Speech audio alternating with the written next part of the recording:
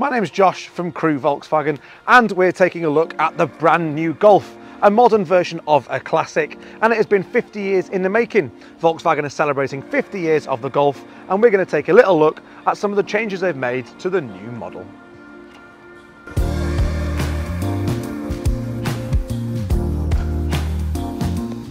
The new Golf comes with two engine choices. Both have 1.5 litre engines and both come with dual clutch gearboxes. One of them will produce 115 PS and one of them produces 150 PS. The front end has been redesigned but maintains its stylish look and sporty feel. We've also got some brand new alloy wheels. These ones are the Leeds alloy wheels with inserts. We want to know what you think of them in the comments below. But for the front, it doesn't finish there.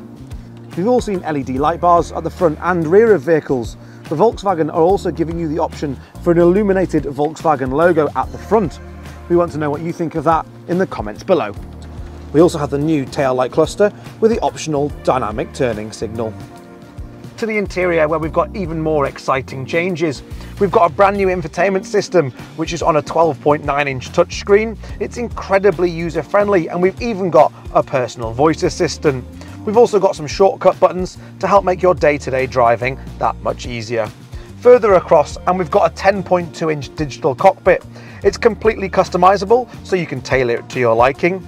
And further back, we've got our R-line steering wheel, where we'll find real buttons. These replace the haptic touch buttons on the previous model.